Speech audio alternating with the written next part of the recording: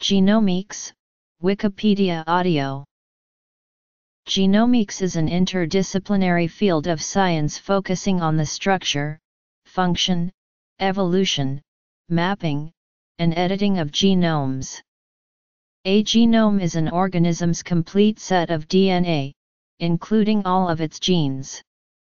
In contrast to genetics, which refers to the study of individual genes and their roles in inheritance, genomics aims at the collective characterization and quantification of genes, which direct the production of proteins with the assistance of enzymes and messenger molecules.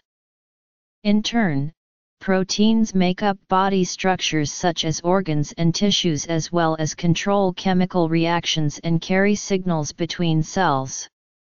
Genomics also involves the sequencing and analysis of genomes through uses of high-throughput DNA sequencing and bioinformatics to assemble and analyze the function and structure of entire genomes. Advances in genomics have triggered a revolution in discovery-based research and systems biology to facilitate understanding of even the most complex biological systems such as the brain.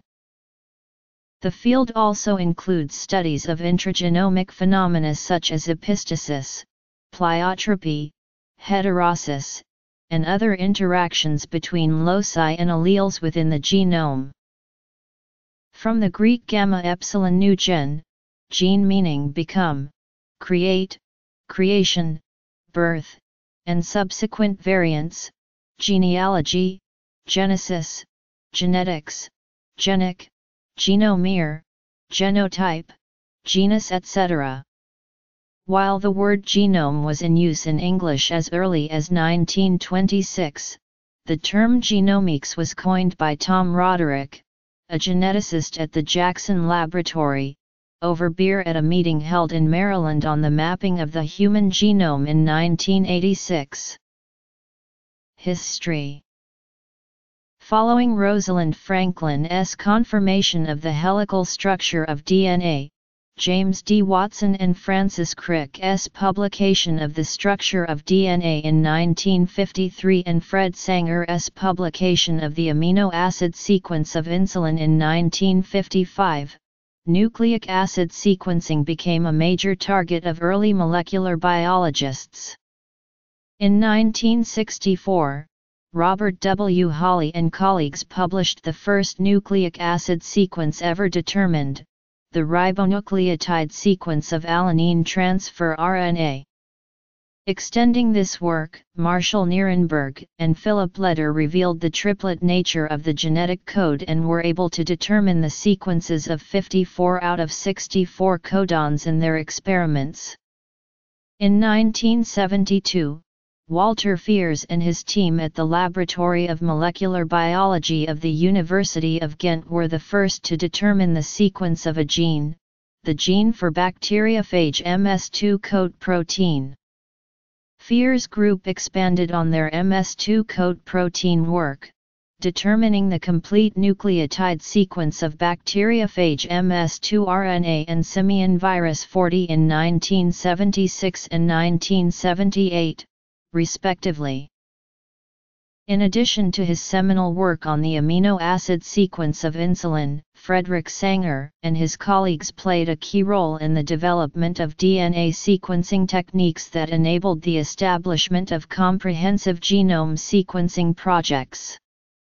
In 1975, he and Alan Cowlson published a sequencing procedure using DNA polymerase with radiolabeled nucleotides that he called the plus and minus technique. This involved two closely related methods that generated short oligonucleotides with defined three termini. These could be fractionated by electrophoresis on a polyacrylamide gel and visualized using autoradiography. The procedure could sequence up to 80 nucleotides in one go and was a big improvement, but was still very laborious. Nevertheless, in 1977 his group was able to sequence most of the 5,386 nucleotides of the single-stranded bacteriophage Phi-X174, completing the first fully sequenced DNA-based genome. The refinement of the plus and minus method resulted in the chain termination, or Sanger method, which formed the basis of the techniques of DNA sequencing, genome mapping, data storage, and bioinformatic analysis most widely used in the following quarter-century of research. In the same year, Walter Gilbert and Alan Maxam of Harvard University independently developed the Maxam-Gilbert method of DNA sequencing, involving the preferential cleavage of DNA at known bases, a less efficient method. For their groundbreaking work in the sequencing of nucleic acids, Gilbert and Sanger shared half the 1980 Nobel Prize in Chemistry with Paul Berg. The advent of these technologies resulted in a rapid intensification in the scope and speed of completion of genome sequencing projects. The first complete genome sequence of an eukaryotic organelle, the human mitochondrion, was reported in 1981, and the first chloroplast genomes followed in 1986. In 1992, the first eukaryotic chromosome, chromosome 3 of Brewer's yeast Saccharomyces cerevisiae, was sequenced. The first free-living organism to be sequenced was that of Haemophilus influenza in 1995. The following year, a consortium of researchers from laboratories across North America, Europe, and Japan announced the completion of the first complete genome sequence of a eukaryote, S. cerevisiae, and since then genomes have continued being sequenced at an exponentially growing pace. As of October 2011, the complete sequences are available for 2,719 viruses, 1,115 archaea and bacteria, and 36 eukaryotes, of which about half are fungi. Most of the microorganisms whose genomes have been completely sequenced are problematic pathogens, such as Haemophilus influenza, which has resulted in a pronounced bias in their phylogenetic distribution compared to the breadth of microbial diversity. Of the other sequenced species, most were chosen because they were well-studied model organisms or promised to become good models. Yeast has long been an important model organism for the eukaryotic cell, while the fruit fly Drosophila melanogaster has been a very important tool. The worm Sinorhabditis elegans is an often used simple model for multicellular organisms.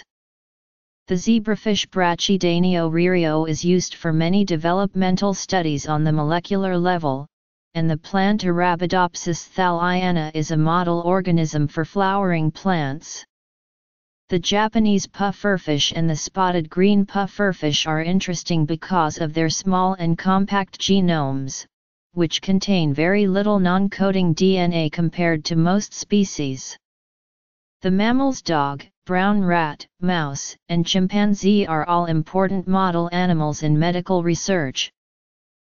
A rough draft of the human genome was completed by the Human Genome Project in early 2001, creating much fanfare. This project, completed in 2003, sequenced the entire genome for one specific person, and by 2007 this sequence was declared finished. In the years since then, the genomes of many other individuals have been sequenced, partly under the auspices of the 1000 Genomes Project, which announced the sequencing of 1092 genomes in October 2012.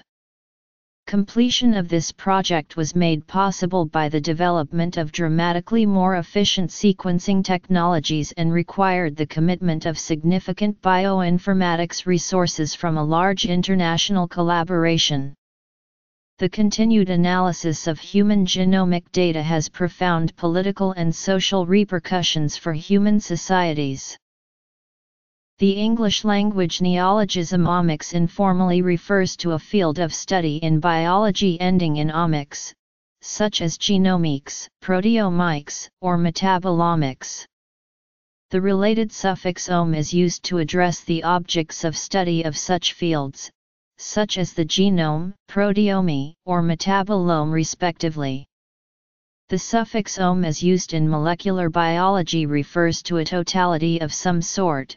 Similarly, omics has come to refer generally to the study of large, comprehensive biological data sets.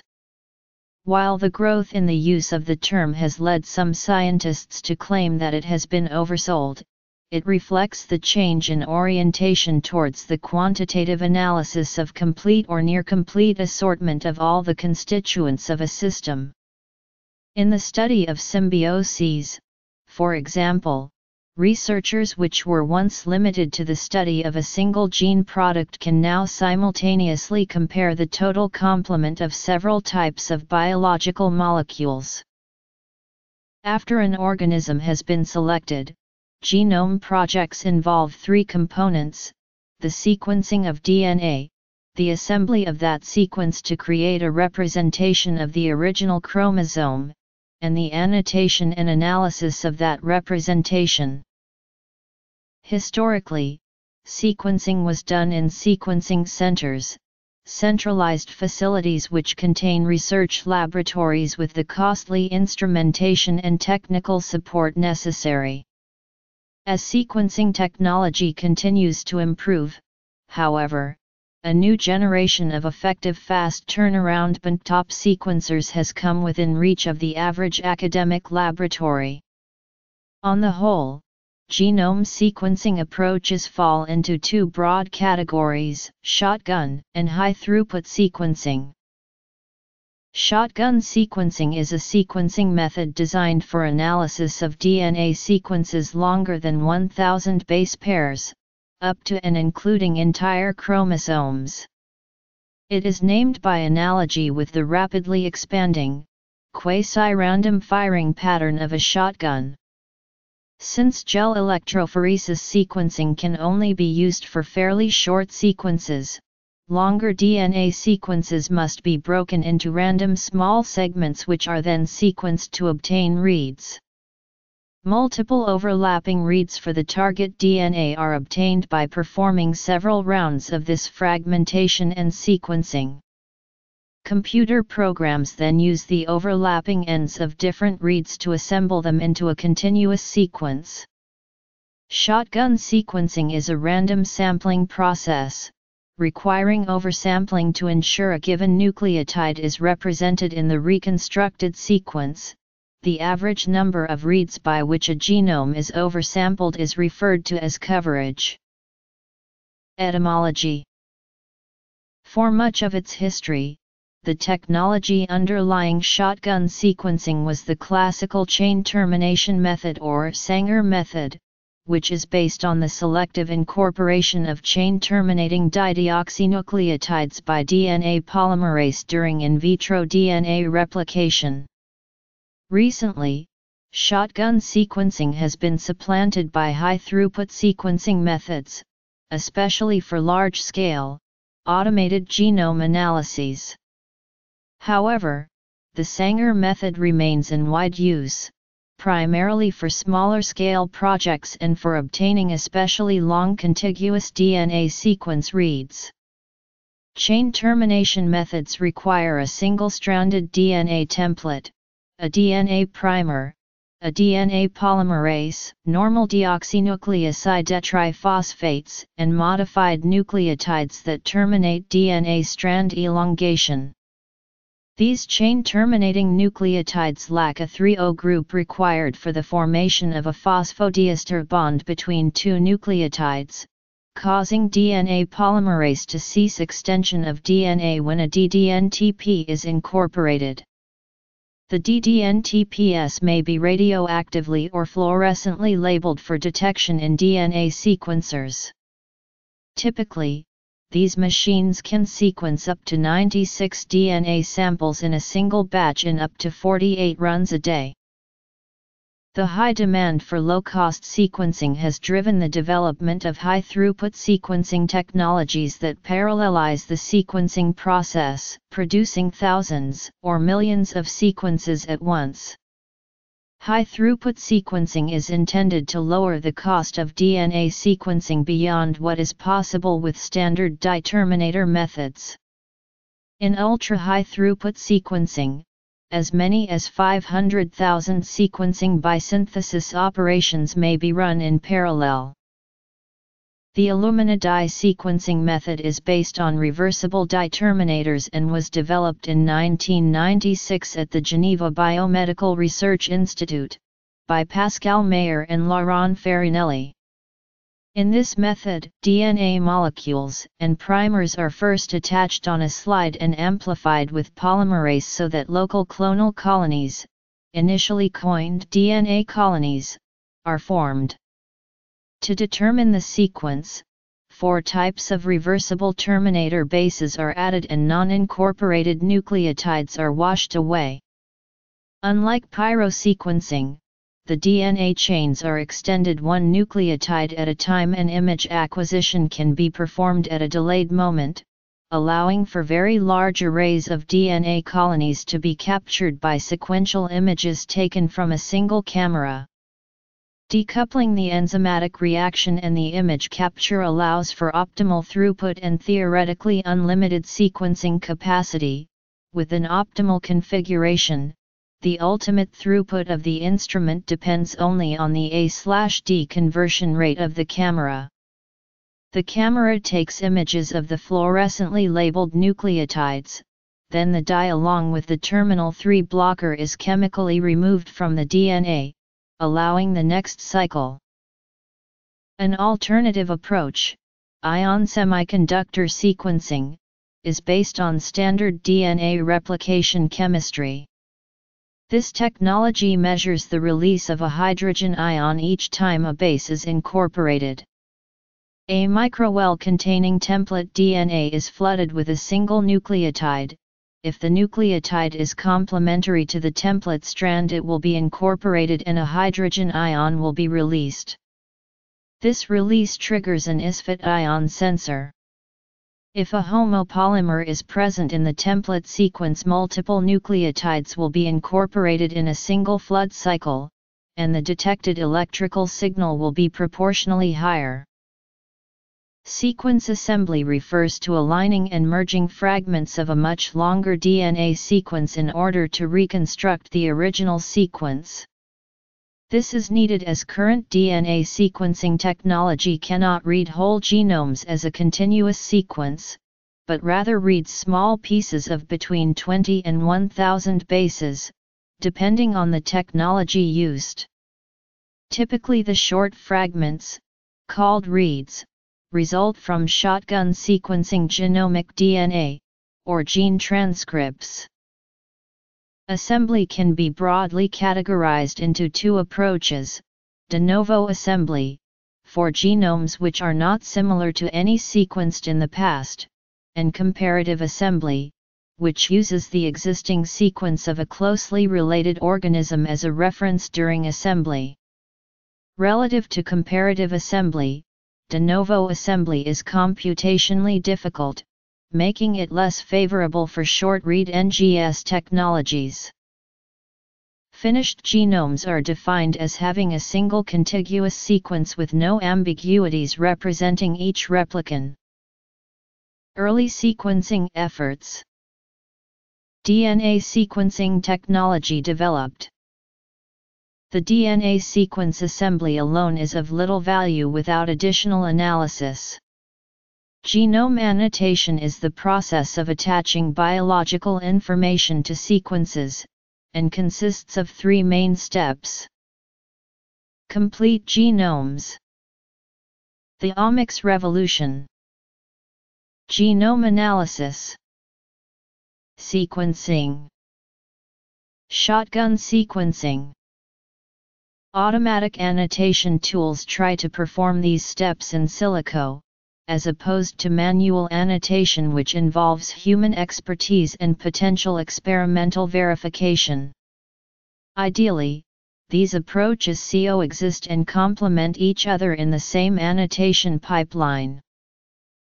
Traditionally, the basic level of annotation is using BLAST for finding similarities, and then annotating genomes based on homologs. More recently, additional information is added to the annotation platform. The additional information allows manual annotators to deconvolute discrepancies between genes that are given the same annotation. Some databases use genome context information, similarity scores, experimental data, and integrations of other resources to provide genome annotations through their subsystems approach. Other databases rely on both curated data sources as well as a range of software tools in their automated genome annotation pipeline. Structural annotation consists of the identification of genomic elements, primarily ORFs, and their localization, or gene structure. Functional annotation consists of attaching biological information to genomic elements. The need for reproducibility and efficient management of the large amount of data associated with genome projects mean that computational pipelines have important applications in genomics. High-throughput sequencing. Functional genomics is a field of molecular biology that attempts to make use of the vast wealth of data produced by genomic projects to describe gene functions and interactions. Functional genomics focuses on the dynamic aspects such as gene transcription, translation, and protein-protein interactions, as opposed to the static aspects of the genomic information such as DNA sequence or structures. Functional genomics attempts to answer questions about the function of DNA at the levels of genes, RNA transcripts, and protein products. A key characteristic of functional genomics studies is their genome-wide approach to these questions, generally involving high-throughput methods rather than a more traditional gene-by-gene approach. A major branch of genomics is still concerned with sequencing the genomes of various organisms, but the knowledge of full genomes has created the possibility for the field of functional genomics, mainly concerned with patterns of gene expression during various conditions. The most important tools here are microarrays and bioinformatics. Structural genomics seeks to describe the three-dimensional structure of every protein encoded by a given genome. This genome-based approach allows for a high-throughput method of structure determination by a combination of experimental and modeling approaches. The principal difference between structural genomics and traditional structural prediction is that structural genomics attempts to determine the structure of every protein encoded by the genome, rather than focusing on one particular protein. With full genome sequences available, structure prediction can be done more quickly through a combination of experimental and modeling approaches, especially because the availability of large numbers of sequenced genomes and previously solved protein structures allow scientists to model protein structure on the structures of previously solved homologs. Structural genomics involves taking a large number of approaches to structure determination, including experimental methods using genomic sequences or modeling-based approaches based on sequence or structural homology to a protein of known structure or based on chemical and physical principles for a protein with no homology to any known structure. As opposed to traditional structural biology, the determination of a protein structure through a structural genomics effort often comes before anything is known regarding the protein function. This raises new challenges in structural bioinformatics, i.e., determining protein function from its 3D structure. Epigenomics is the study of the complete set of epigenetic modifications on the genetic material of a cell, known as the epigenome.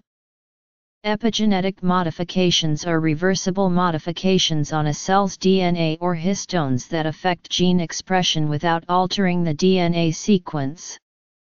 Two of the most characterized epigenetic modifications are DNA methylation and histone modification.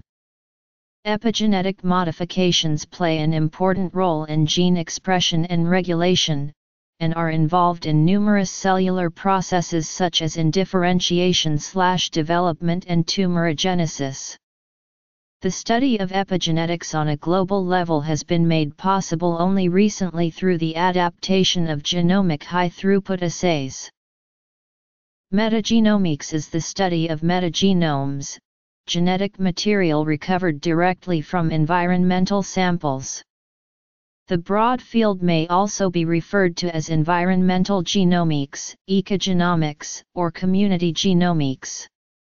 While traditional microbiology and microbial genome sequencing rely upon cultivated clonal cultures, early environmental gene sequencing cloned specific genes to produce a profile of diversity in a natural sample. Such work revealed that the vast majority of microbial biodiversity had been missed by cultivation-based methods. Recent studies use shotgun Sanger sequencing or massively parallel pyrosequencing to get largely unbiased samples of all genes from all the members of the sampled communities. Because of its power to reveal the previously hidden diversity of microscopic life, metagenomics offers a powerful lens for viewing the microbial world that has the potential to revolutionize understanding of the entire living world. Bacteriophages have played and continue to play a key role in bacterial genetics and molecular biology. Historically, they were used to define gene structure and gene regulation. Also, the first genome to be sequenced was a bacteriophage. However, bacteriophage research did not lead the genomics revolution, which is clearly dominated by bacterial genomics. Only very recently has the study of bacteriophage genomes become prominent, thereby enabling researchers to understand the mechanisms underlying phage evolution. Bacteriophage genome sequences can be obtained through direct sequencing of isolated bacteriophages, but can also be derived as part of microbial genomes. Analysis of bacterial genomes has shown that a substantial amount of microbial DNA consists of prophage sequences and prophage-like elements. A detailed database mining of these sequences offers insights into the role of prophages in shaping the bacterial genome. At present there are 24 cyanobacteria for which a total genome sequence is available. 15 of these cyanobacteria come from the marine environment. These are 6 Prochlorococcus strains, 7 marine Synechococcus strains, Trichodesmium erythraeum IMS101 and Crocosphera watsoni IWH8501. Several studies have demonstrated how these sequences could be used very successfully to infer important ecological and physiological characteristics of marine cyanobacteria. However, there are many more genome projects currently in progress. Amongst those there are further Prochlorococcus and marine Synechococcus isolates, Acaryochlorus and Prochloron, the N2 fixing filamentous Cyanobacteria nodularius pumigena, Lingmia estuarii, and Lingmia majuscula, as well as bacteriophages infecting marine Cyanobacteria. Thus, the growing body of genome information can also be tapped in a more general way to address global problems by applying a comparative approach. Some new and exciting examples of progress in this field are the identification of genes for regulatory RNAs, insights into the evolutionary origin of photosynthesis, or estimation of the contribution of horizontal gene transfer to the genomes that have been analyzed. Assembly.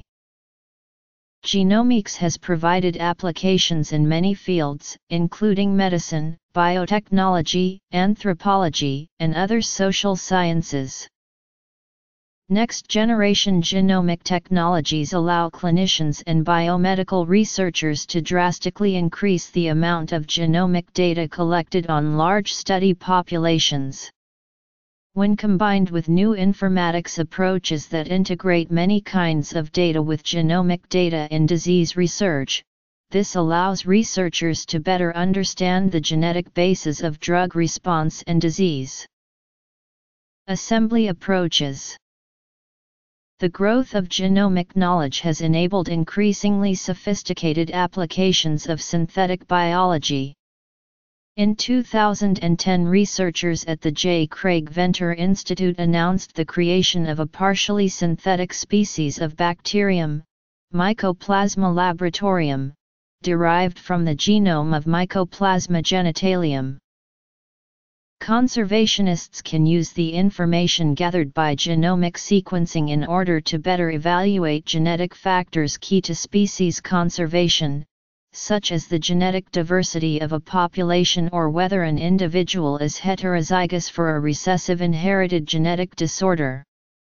By using genomic data to evaluate the effects of evolutionary processes and to detect patterns in variation throughout a given population, conservationists can formulate plans to aid a given species without as many variables left unknown as those unaddressed by standard genetic approaches. Finishing. Annotation. Sequencing pipelines and databases. Research areas.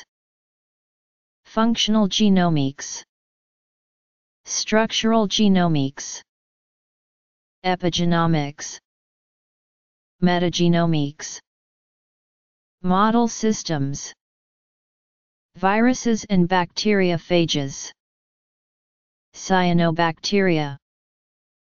Applications of genomics. Genomic medicine, synthetic biology and bioengineering, conservation genomics.